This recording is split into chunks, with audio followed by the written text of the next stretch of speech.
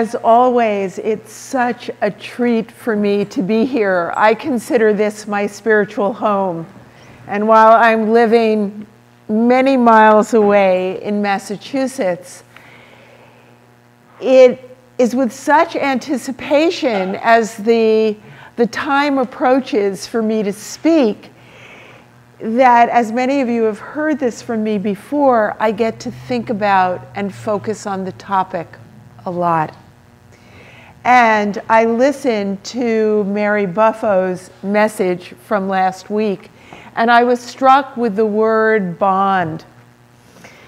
And it came to me as we were singing the opening song, Swing Wide the Door, that I feel such a strong bond with this community that before I step up here to speak, I will hear words that are perfect to repeat and that will really fill out what it is that I want to express about trust. And so I heard those words certainly in the prayer, in the opening prayer, but really loud because we were singing the opening song together. And so what I find is that it's really crucial for me to have some direction about where to place my trust. Because I've been really good in my life, very practiced and very masterful in having trust in things not working out. Any partners in here in that? You know, I won't show up someplace on time.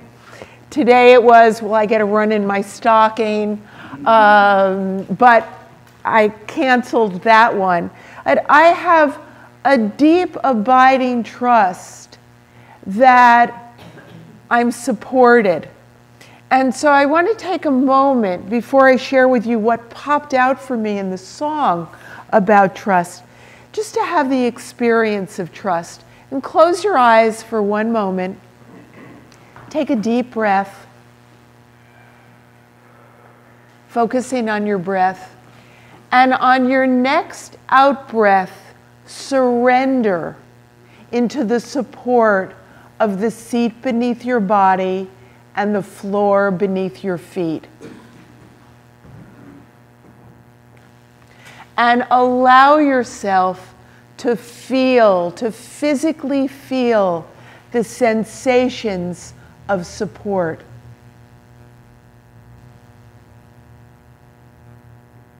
And now easily and effortlessly opening your eyes.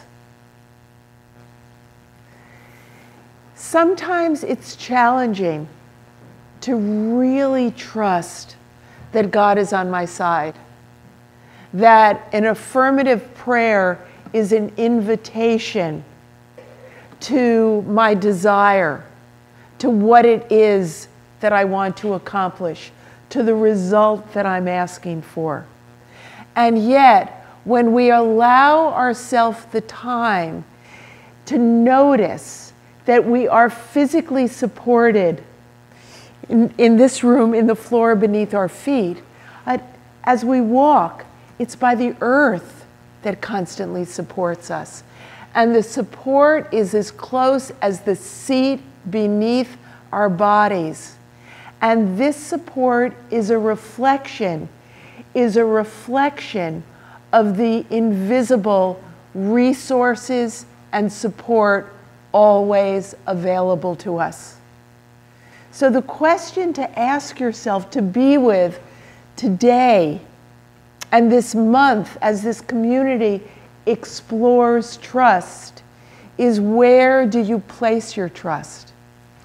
And in Swing Wide the Doors, there were instructions about where to place our trust. I'm not holding it in anymore. I'm going to shout it out loud. I understand what I'm here for and what this life is all about. Each one of us has a particular alignment of gifts, talents, and skills. And that's what we're here to offer, to give, to strengthen, to develop. And so when we trust, even when we're not certain what those gifts and talents and skills are, even when we question if my giving of them is of value, if we trust that they're there, the door will swing wide. And the further instructions are, it's about love. It's about laughter. It's about comfort and smiles. It's about love. It's about kindness. It's about hearts open wide.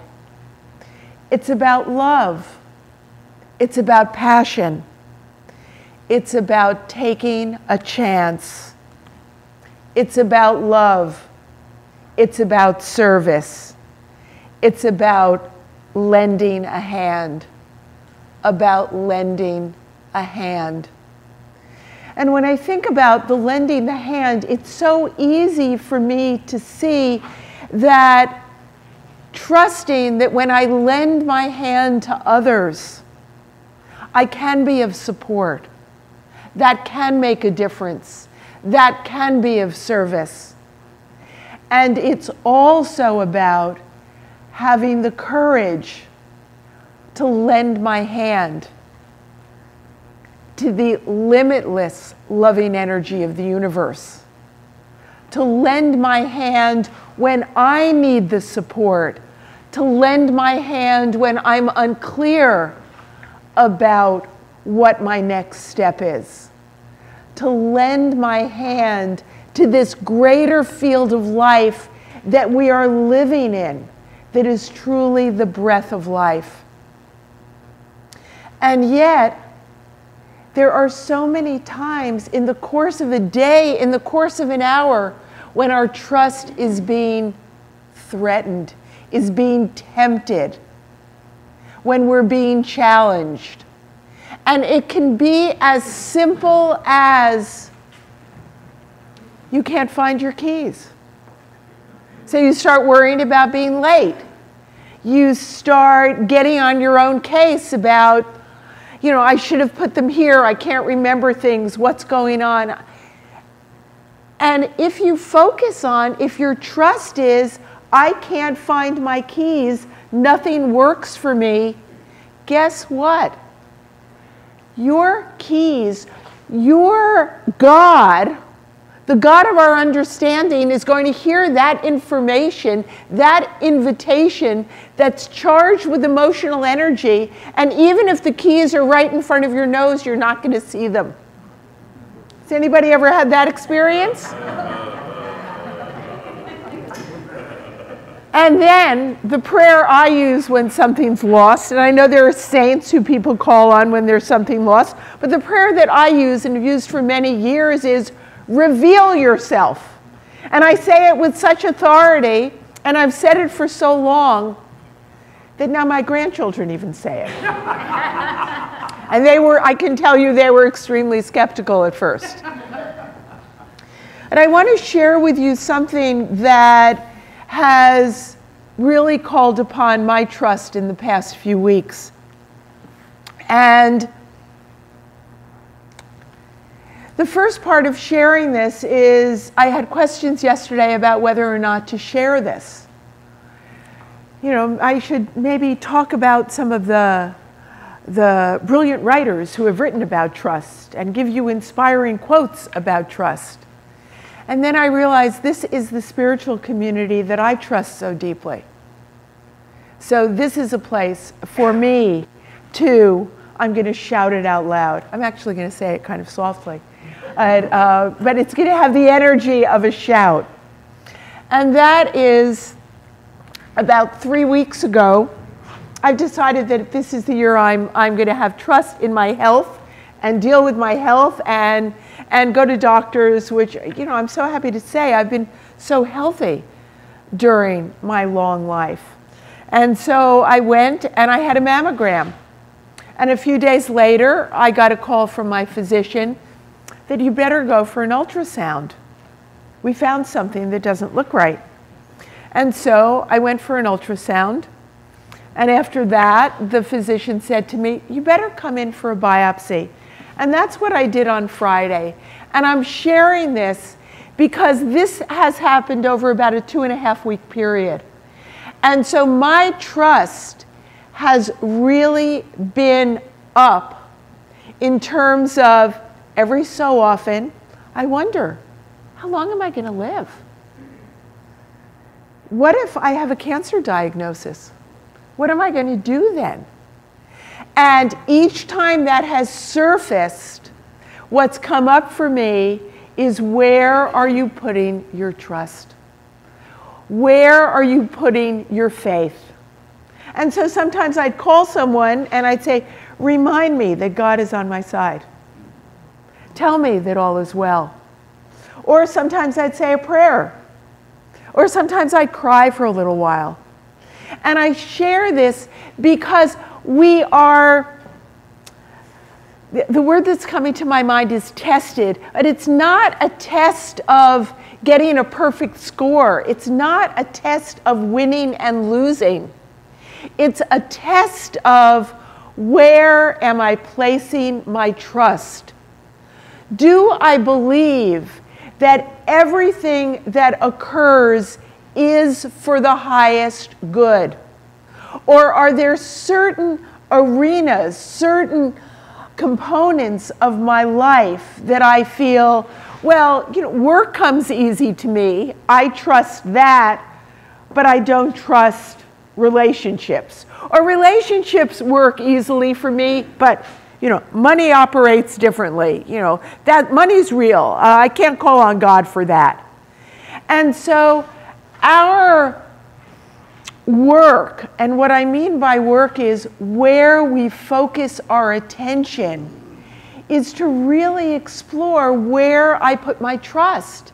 And a fabulous way of exploring that is to notice the sensations going on in our bodies when we're feeling less than, when we're anxious, when we're worried, when we're afraid, and allow those sensations to give us the opportunity to acknowledge what we're feeling, to acknowledge what's going on, and then to have a new thought, then to make a new choice, then to affirm that God is on our side. And not only on our sides, God is in front of us, behind us, above us, below us, is in the very air that we breathe.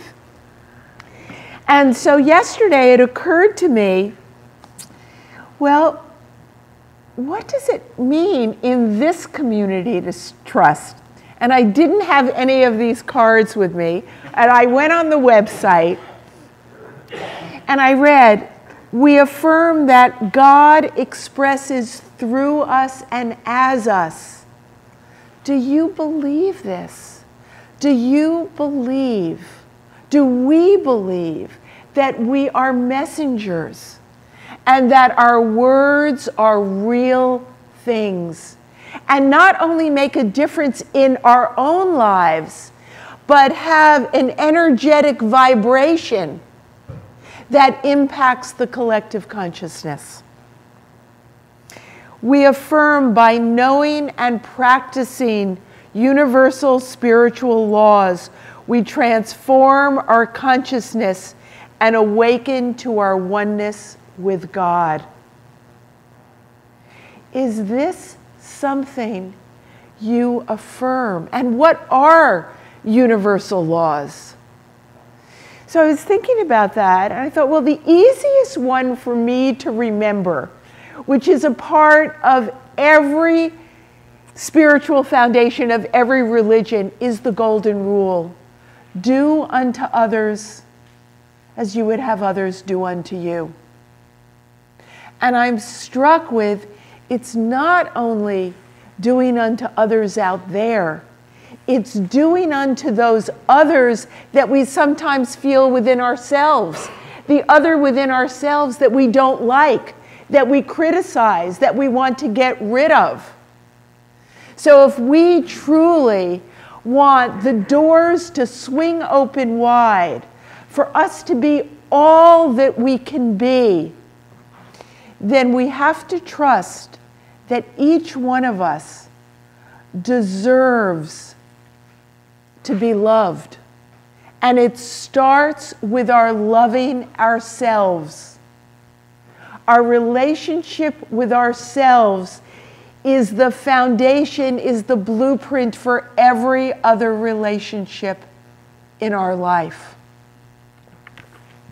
The next affirming is, we positively affect change in our lives and in our world through love and affirmative prayer.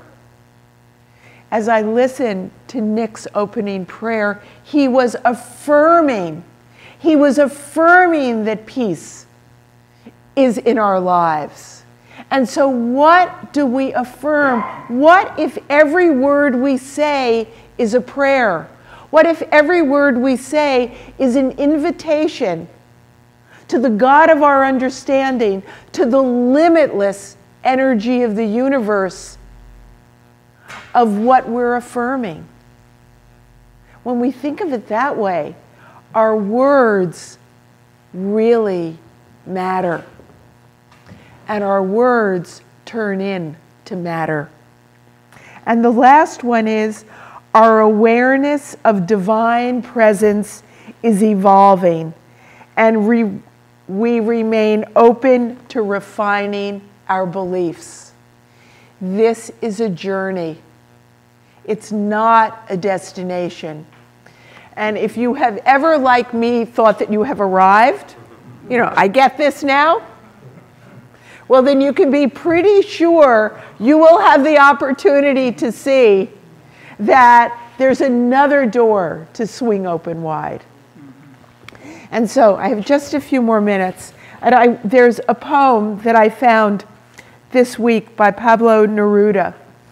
And because I think it's another instruction about how to live, where to place our trust. You start dying slowly if you do not travel, if you do not read, if you do not listen to the sounds of life, if you do not appreciate yourself. You start dying slowly when you kill your self-esteem, when you do not let others help you. You start dying slowly if you become a slave to your habits, walking every day on the same paths if you do not change your routine, or you do not wear different colors, or you do not speak to those you do not know. You start dying slowly if you avoid to feel passion and its turbulent emotions, those that make your eyes glisten and your heart beat fast. You start dying slowly when you do not change your life, when you are not satisfied with your job or with love or your surroundings. If you do not risk what is safe for the uncertain, if you do not go after a dream, if you do not allow yourself at least once in your lifetime to run away from the sensible. So when you trust the support of the seat beneath your body, of the earth beneath your feet, of this eternal presence of love, the energy of the universe that we live in, if you don't trust that, then we do die slowly. And so in closing, I'm curious to see how many of you have trusted that I'd have a gift for you today in a physical form.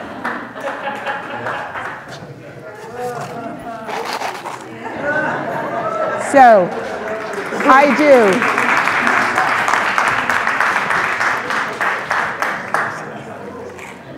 And I just want to say one thing about that before Keelan sings what I am certain will be the most perfect song in the most amazing voice. And that is, this is a charm that I encourage you to endow with whatever you need to expand and deepen your trust that you are, that we are each mighty expressions of love in the world. Thank you.